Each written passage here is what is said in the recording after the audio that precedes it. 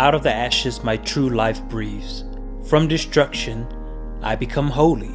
Though death has birthed me, I've been given over to life.